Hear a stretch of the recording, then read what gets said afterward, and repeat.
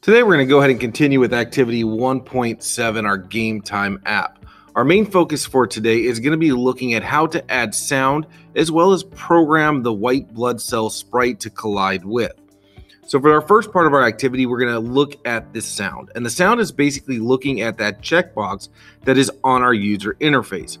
So basically what we want to have happen here is if that checkbox is checked, we should get all of the sounds within the game to play. If it's not checked, then we shouldn't hear anything. We will also be learning about how to take an if-then statement and embed it into another condition, such as our if-then-else. Now remember, there are various sounds that are going to be played throughout this game, and the main point of that checkbox is to play all of those sounds if it is enabled. So let's go ahead and open up our MIT App Inventor and look at how we can program that sound component. Now that we have our App Inventor opened up, make sure you go ahead and connect your App Companion as well. We're going to need to test the sound on this as we move forward. So let's take a look at the user interface quickly before we jump into the coding portion of this. A couple things to keep in mind. Down at the bottom of your user interface, you have this sound on checkbox. And again, we should be able to click on that on our app, and we can test that in the companion app by turning that sound on or off, or basically enable or disable the sound. Something else to keep in mind is that we brought in a non-visible component such as the sound button. Now your sound, if we click on this, you're going to notice that we did not set a source file.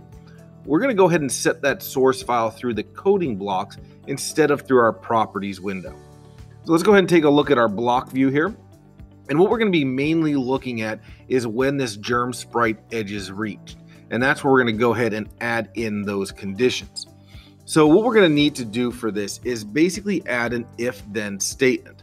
So we're going to go up to our control blocks and we're going to grab an if-then.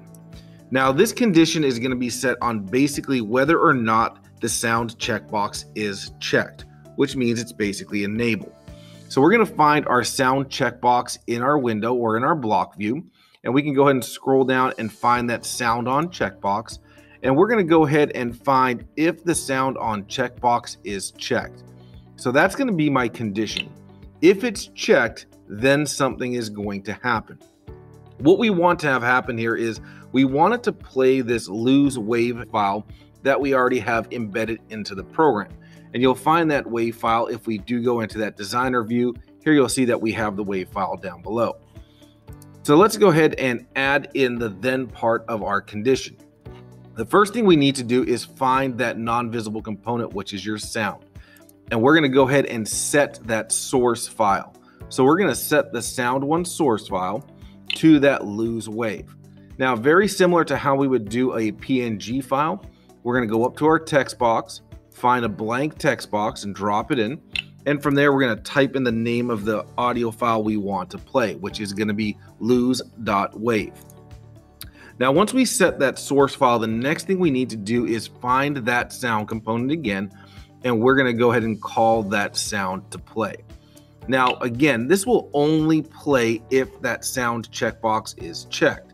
And we only want this sound to play is when the bottom edge of the screen is reached. So if my Germ Sprite reaches that so if that Germ Sprite reaches the bottom edge, which is labeled as -1, then we would get that sound to play. So we're going to take our condition and we're going to drop it in the if-then part of our Germ Sprite edge reach. Now what should happen here is if we go ahead and start our game, we still don't have the collide with behavior program, so we're not going to be able to bounce him off of the White Blood Cell Sprite, but we should be able to see him bounce around the screen, and when he does hit that bottom edge, we should hopefully hear a sound. So let's go ahead and give this a try. And there you can see that it reached the bottom edge of the screen, and we did get that sound to play.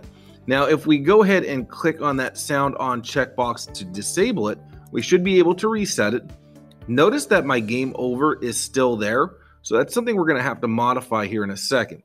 But if I hit the start button again, what we should notice is even though it reaches the bottom edge of the screen, no sound was played.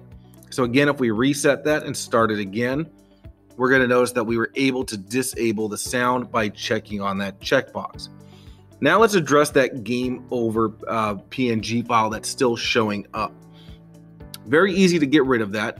We've already set that canvas background image to show the game over PNG. So we're just going to go ahead and right click on that and duplicate that. And we're going to add this into that reset button. Now, instead of displaying that game over PNG, we're just going to go ahead and delete that and leave that as a blank text box. So now when we go ahead and hit that reset button, we should be able to go ahead and wipe that screen clear.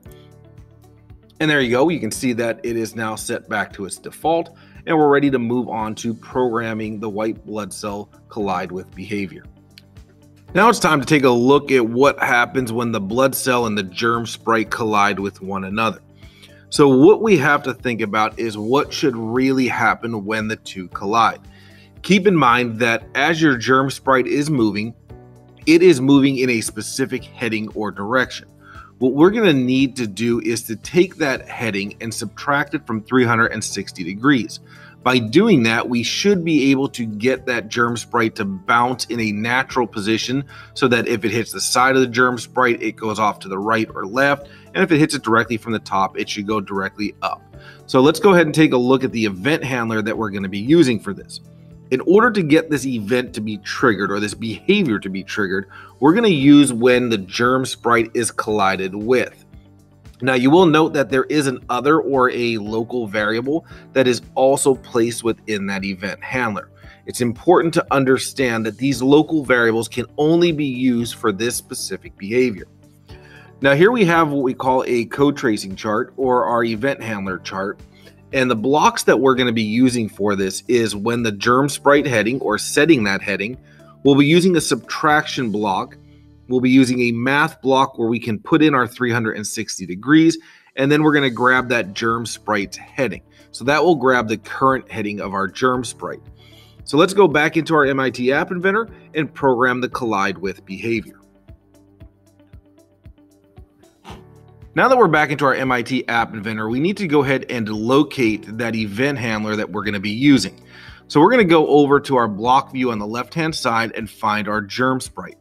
Once you click on your germ sprite, we're going to look for the block that says when germ sprite collides with. So let's bring this event handler in. And from here, you can see that you do have that other local variable. We're not going to be using it for this app, but it is important to understand that that local variable can only be used for that specific behavior. Now, what we're going to go ahead and do is we need to set the germ sprite's heading. So again, we'll go back into that germ sprite and we're going to look for a dark green block that says set the germ sprite heading to. Go ahead and bring that in and we can go ahead and place that into our event handler. Now, once that's placed into the event handler, we need to do a little equation here that's going to basically calculate the movement of that germ sprite. So we're going to go up to that math blocks and we're going to find a subtraction block. And once we find our subtraction block, we're going to go ahead and drop that into the end of that puzzle piece. The next step of this is to take 360 degrees and subtract it from the current heading. So in order to do this, we'll grab another math block. We're going to bring that 0 in, put it in the first part of the block, and we're going to go ahead and type in 360 degrees. Once you have your degrees placed inside of that block, the next step is to get the current heading of that germ sprite. So in order to do this, we'll go back to that germ sprite, and now we're going to find a light green block that just says germ sprite heading. Go ahead and drop that into the end of that puzzle piece, and what we have now is that germ sprites collide with. We're going to set the heading to be 360 degrees minus whatever that current heading is. Now let's go ahead and give that a little test here on our emulator and see what happens when it does collide. So here you can see that we can get them to bounce off and collide with. If it hits the bottom edge of that screen, you're going to notice that the game over still plays. We reset it, it goes back to its original location. Now, one of the other things we can do is let's go ahead and add the sound to the collide with behavior. In order to get this to occur, we're basically going to take this if-then statement and duplicate it. Now, we're going to be adding that down to our germ sprite collide with behavior. The only difference here is we don't want to have the lose wave file play if it collides with. So we're going to go ahead and delete that lose wave. Let's go back to the designer view. In that designer view, you're going to notice that we do have this collision wave that we're going to be using.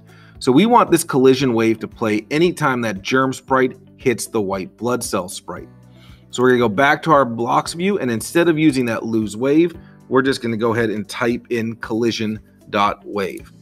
Now when we get those two to collide together, we should be able to go ahead and hear that sound.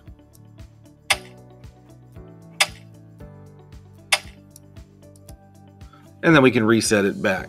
So now you have your sound component working when the edge is reached, or that bottom edge, as well as the collide with behavior and the sound of the collision wave when the two meet together.